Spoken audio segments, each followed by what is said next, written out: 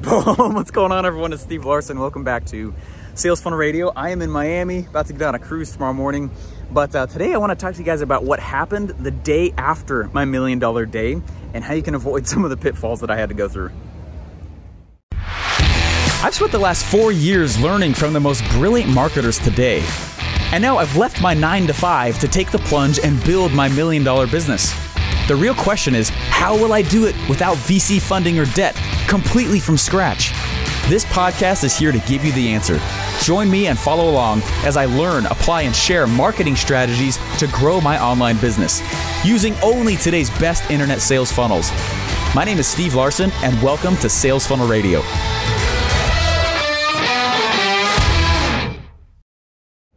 What's up, guys? Hey, it's Steve Larson. Hey, I am about to get on the 2 Comma Club cruise. Very excited about that. It's the coaching club cruise that ClickFunnels puts on, and I've had a lot of fun. Just, you know, I had to get here because of flights. I had to get here like half a day early, but I mean, come on, it's not been bad. So anyway, back in September, I went and threw a huge event, and in my event, we had 600 people there, and it was my first $1 million day. And when we did the $1 million, you know, you can imagine there were 2 things that happened. The first thing was it was 1.6 million in a day, but the first thing that happened was utter sheer excitement. Oh my gosh, so exciting! This is so incredible. But the second thing that happened was also what other people also tell me about. It's not that cool. Okay, it's a kind of a club card, but besides that, after about 4 seconds, I was like, holy crap! All right, well, I'm hungry. You know what I mean? Like, there wasn't a lot to it after that. And so, but what happened after that is something that I was not prepared for, and I kind of thought that it would happen a little bit, but not to the extent that it did. It actually was very, very rough. Okay, so here's what happened, right? We do all the sales, it's awesome. We start onboarding the people. That part goes great. But I found myself very unprepared for the volume of sales. We didn't think it would be that much. And so we had to go upgrade our systems. So I didn't have enough fulfillment. I remember waking up the next morning and realizing, like, oh my gosh, like, I need to over deliver for these people. How can I do that when there's that many clients? And how can we track this, right? I mean, I thought it would sell. I just didn't think it would be that much. And so we started building more fulfillment, more processes, and more systems and such. And we spent probably the first, I don't know, 6 weeks doing that. And that sounds like we're going slow, but we were hauling because there's all these other parts that we were still running as well, right? So we go and we start building all these processes. We start putting all these things together. And about 2 or 3 weeks into this, that's when we start deciding, that's when we're going to start running payments. Like we told everybody, hey, we're going to start running payments for you. It's going to be amazing. The payments are going to be cool. You know, they agreed to ahead of time. We had all the paperwork finally signed, all those bits and pieces. But do you know what happens when payment processors see you doing around 150 to 200 grand a month, and then suddenly you try to run 1.6 million? You look like you're laundering money. You look exactly like you're doing something very illegal and shady. So everything basically got frozen. The money didn't get frozen, but I didn't have a single payment processor that could actually process the payments themselves. And I was like, what? Like, it ended up being about $920,000 that we couldn't run. Which is crazy, right? It is, as I film this today, it's January 3rd, January 4th, something like that. And so we found ourselves with these payment processors, we couldn't run $920,000. And so we started going out and trying to get other banking relationships with people to find how we could run it, right? So we go back to these payment processors and we go back to other people. I mean, you know, I was smart enough to at least warn some of these payment processors that stuff was about to happen, but I don't think they believed me. And so, and I didn't think it would be that much either. And so I entered into like this 3-month long, this is what happened, man. This is what's been going down in the last little video. It's been like 3 months long of all these payment processes and all these people walking around, going through my business, and they jumped through my terms, they jumped through my conditions, they jumped through my privacy policies, they jumped through GDPR, they jumped through my identity, confirming I am who I am, tons of docs around that, background checks, history checks on my own credit, my personal credit, business credit. Like, I can't tell, like, the level of scrutiny that it caused was insane. Now the negative, you have to understand that this almost killed my business. Okay, I'm telling you this right now on Sales Funnel Radio. Selling too much almost killed the company. I have done that multiple times to others, never really to my own, but it wasn't because of not being able to fulfill. It was because I couldn't run the cash. So while I was unable to run the cash itself, I was like, well, I still have business expenses, man. What am I gonna go do? Oh, that's right, I'm a marketer and I sell stuff. And so what I decided to go do was I went and we fell back on the skill sets that I have, right? Sales message creation, offer creation, campaigns, marketing. And so for the last quarter, because we can't run the payments of the people that bought from us, I've been floating the full cost of fulfillment for those clients on my own dollar. Not my own personal, but money that was not meant to be for that client. It was meant to do other projects. So I was like, okay, well, I gotta go figure out how to get this done then. And so I have been selling stuff and being an affiliate and doing all these other things because it is what has been paying for the fulfillment of those clients themselves. So I went and that's been the challenge. That's exactly what's been going on. So for the last quarter, I've been making all the changes to my terms, to my conditions, to all the, man, I'm so much more legally tight right now. It's ridiculous because I just went through lots of lawyers going through my stuff, tons of scrutiny, right? This is like pretty bulletproof now. If someone was to sue, they wouldn't get much because we've gone through asset protection and we've gone through, I mean, it's varying kinds of insurance and like all the stuff in the sides of the business that most of us marketing entrepreneurs do not like to go create, but it was time for me to create it.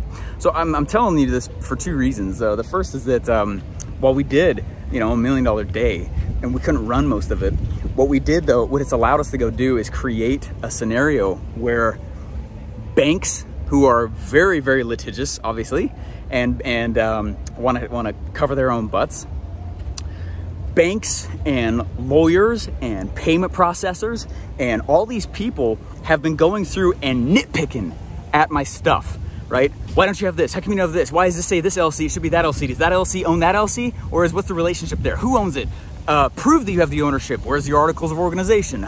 Like all the crap that I usually don't like to go in and do.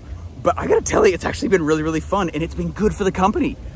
Now, does this make sense? My business structure could not handle $1 million day, right? That was really good for me to learn and understand. Now, I suspected that there would be I suspected that would happen. I suspected there would be a few hiccups along the way. I did not think it would halt pretty much all cash. So the way we've kept the whole machine floating and running is we've been able to go through and continue to sell products and create things and be an affiliate for ClickFunnels and do all the parts and pieces that we have been. And it's actually floated the cost of fulfillment for the clients that I sold because of not being able to run the cash. Does that make sense? We're still in the middle of the last few pieces of fixing it, but it's been almost 4 months since that sale and it's been hard to run it. And what I don't want anyone to do, I keep turning so no one's on the camera. I found like the least busy place possible. Anyway, what I don't want anyone to do is I don't want anyone to go not sell because they're afraid of those problems. You know that phrase, more money, more problems, and then people use it for an excuse to not go do stuff? It's not more money, more problems. It's more money, different problems. It's more money, more valuable problems. It's more money. Now my company can handle and has the structure of legally quite the machine. It can handle a lot more in sales. We got awesome relationships with you know, we're not putting all eggs in one basket with a single pay processor anymore. Because of that, you know, there's a lot of security for the business itself. So while the first, sale like that was kind of, you know, it was really cool. It brought on this onslaught of, anyway, it was quite intense. I was, I just gotta tell you, I went and I ran a 5K on the beach a little bit ago. That is significantly harder than on pavement. I just about died. Oh my gosh, in the deep sand for a while too. Oh my gosh, that was like running up a sand dune. Whew, but it was a lot of fun. Anyway, it's been able to go in and guys, for the last little bit, all I'm getting at here is that I have had to go in and by necessity in order to capture the effects of my marketing, right? And the effects of my marketing is causing a lot of money, and it's coming faster, which is great. Please don't, I hope that's not weird for me to say. I'm hoping that you look at what I'm telling you here, and I'm documenting the journey. So this is me documenting it, right? And telling you what's worked and what hasn't. Go in and start looking at your business structures. I just had a conversation with a buddy a little while ago about this, and he comes more from the corporate world. And he was saying like, yeah, one of the issues we're finding is that we'll go increase the sales of a big corporate client, but the drawback is that their actual company itself can't handle the influx of cash. It almost kills them. Not that it'll bankrupt them, but they actually don't have the systems to fulfill. My fulfillment systems are, they are so awesome. My systems to fulfill are awesome. We have amazing legal backups, and we got amazing entity structures and asset protection and all the crap that, like, you know, isn't fun to do. And I wouldn't change the order of how I've done it. I'm not gonna go do all that crap until I know I've got the sales to justify all that work. Because it's taken us a few months, you know? Background checks and back to this person. And just so you wanna know, if you don't know, banks typically move about the speed of the government, okay? It's very slow, it's painstaking, and if I have been sitting around waiting, in fact, this is what happened. Last month, beginning of December, I was looking at the business bank accounts, and I was like, these are getting a little low. They shouldn't have been, because I should have been monthly running cash from the people who paid me from that $1 million day. But I was like, well, this is a really interesting challenge. How am I gonna go solve it? Right? Questions invite revelation. Oh, and then that ended up being like almost a $400,000 a month, not including that product, because I asked a new question, new problem set, and my team and I got to flex in a way that we probably wouldn't have otherwise. So anyway, it's been a lot of fun. It's been a lot of fun, and I wouldn't have traded the journey. There's definitely been some stress. I'm not gonna lie, this has been very helpful to come in here and you know, come. I'm just gonna hang out on the beach, man. It's 2 Comic Club Cruise. I'm really psyched about it. I'm gonna veg a little bit more than I did last year. So anyway, awesome stuff though. So just be aware of that while you're building your sales funnel. Be cognizant of the fact that your business structure may not be able to handle the powerful sales machine that I teach you to build, right? I have a, one more quick thing here. I know not enough stories gone on this episode. I can already feel it. One more quick thing though with this. When I am, let me think how to say this. When you look at what it takes to get to the 2 Comma Club, just in general, you know, I talk a lot about models. It's all about the model. It's all about the model. It's all about the model. Now, you need the model because it's like a roadmap. Have you guys ever been on like a car trip with like an actual map, not your phone? I don't know if you remember doing that back before phones were, you know, this was all around. But you know, I went and I remember there's a road trip we went on, and I had an actual map, like a paper map, right? And you're like, okay, this makes sense. I'm gonna go from here to here. I'm gonna go from here to here. Okay, there's the map, there's my route. I'm gonna take a left here, I'm gonna take a right there. Here's the way I'm gonna go do it.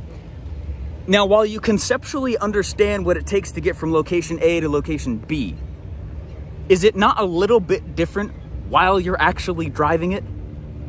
This is the exact same thing that happened, right? There's a few speed bumps along the way. Oh man, I didn't plan for gas, right? Oh man, I need to go understand how I can, you know, when are we gonna eat? Is it a 2-day road trip? Is it a long road trip, right? The actual execution of the map is different than just conceptually understanding you're gonna go from A to B.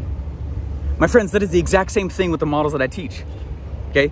It's all about the model, but then when you're in the middle of executing it, there's tons of there's 2 things that happen.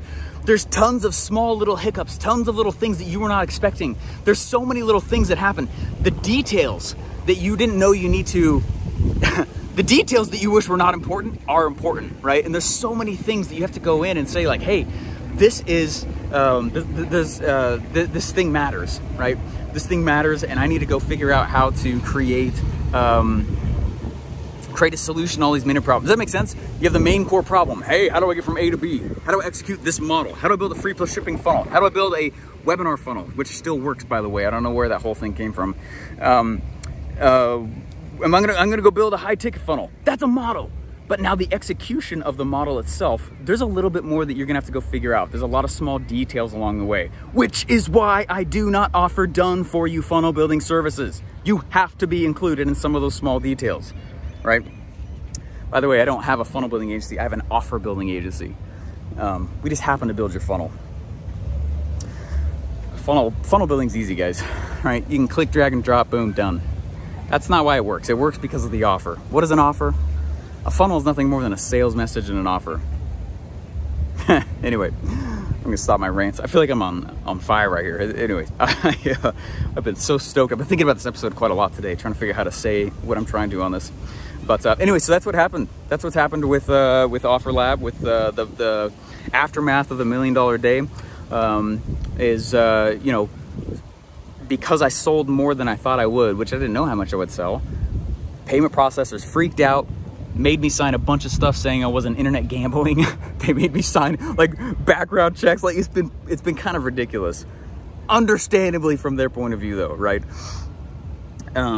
It's been like hopping from payment processor to payment processor to payment processor, getting the things done, seeing the combination of each of their finance lawyers nitpicking at my business, making those structures and changes. I think it's one of the, actually, I can't remember what book it was. Oh, fantastic book I just finished called Who Took My Money? I think so. Who Stole My Money? Who Took My Money? By Robert Kiyosaki. But in there he talks about how, you know, you need a career, but your cash needs a career too. You really have two separate careers. And that's been the other thing we've set up the last quarter, besides a lot of asset protection and insurance, you know, and stuff that we just, I've never set up, okay, is, you know, we're starting our investment life, and we're starting the career for my money's, we're starting my money's career. That's been really interesting too. A lot of self-development, a lot of personal growth, still going to therapy, got a personal trainer, someone's making my meals. I just systemized a lot in the last 3 months. And this whole thing on OfferLab not being able to run payments for a little bit has turned out to be a great blessing. I haven't stopped the fulfillment. I've just been eating the costs on my own. You know, it's been sometimes, you know, what do you do for clients, man? You over-deliver, right? You're gonna have a short road in this game if you don't. So we over-deliver, find ways to keep over-delivering. So we threw a huge event as part of the promised fulfillment for OfferLab. That cost about 100 grand for me to do, because I don't skimp on events. I like cool events. And, you know, that money had to come from somewhere. So I went and sold a bunch of stuff, which was super cool. I promoted a lot of ClickFunnels, which is really cool. Got the got the Dream Car Award. Got a big Tundra, which is really fun also. But it's just funny how I don't think I would have done a lot of that stuff had the payment processor worked. All right, finishing a book by Robert Kiyosaki. Yeah, like I was saying, he said, you need a career, but your money needs a career. And one of the best ways for you to ever find where the holes are in your personal business structure or your business structure is for you to go try to borrow as much money as you physically can. Don't end up borrowing it. But the process that they bring you through is going to be a vetting process that makes you better. Hey, do you guys have these things? Do you have these things? Do you have these things? Right? Especially in the last 6 months, I've just worked with a lot more banks. We've worked with a lot more. And the questions that they've asked me, I'm like, oh crap. Like, you guys are going to laugh at this, but I was like, I don't know what my personal financial statement is. I filled one out for the first time like 4 months ago, right? And then I kept doing it for more and more, and I just kept following the rabbit hole of all the things they were asking.